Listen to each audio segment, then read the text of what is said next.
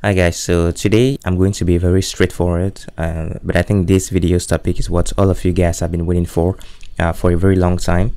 So if you check some of my previous tutorials, some of the popular ones on my channel, many people have been asking me why they can only save up to 10 or 20 backups whenever they are auto recovering their files.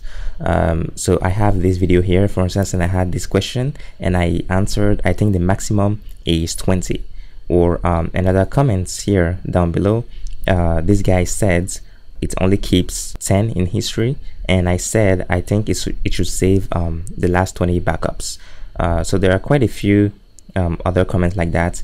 Even here, for instance, 9 months ago, I said FL Studio is only able to save the last 20 backups.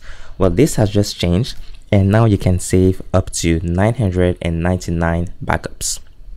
So the only thing you need to do, I'm not going to waste any time, just go to options. The very first thing that you have to do actually is go over to the forums, go to the Loop Talk section of the FL Studio forums. So if you go to FL Studio, then you go to Loop Talk. In Loop Talk, as of the time of this video, it is still in beta version. It was just released like 3 days ago, but I'm sure the time you're watching this, it's already out as the stable release of FL Studio. So if you go here to options and you go to audio settings, I'm actually in the wrong menu. It doesn't matter because I can switch to any one of them. So you go to file here, and under file, I covered this in the previous video. So you can choose to save every 5 minutes or before risky operations. That's the one I recommend all the time.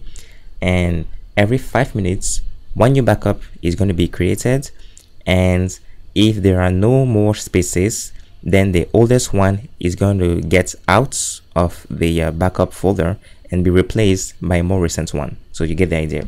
But now you also have this right here, maximum, and the maximum fields by default, I believe it is set to 100.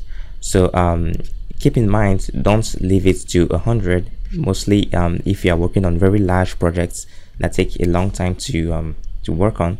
So you want to increase that all the way to 999. And how you can increase that, you can either I'm not sure you can actually click on any of the arrows, but you can just click in the field and swipe up on your mouse.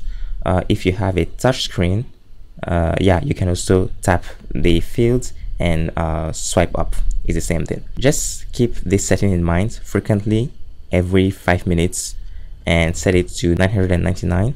There are no save buttons here, so when you are done, just click on that cross at the top and you should be done. If I open this again and I go to file settings, it is saved. So again, by the time you're watching this, I'm sure it's the stable version. Another advice that I would give is just to go to options, general settings, and automatically check for updates, so that the next time you open FL Studio and there's an update, there will be a pop-up, and you always make sure that you are using the latest version of the software with all the enhancements. That's it for this video. If you guys liked it, please make sure you subscribe, like it, and drop your comments. I'll see you next time.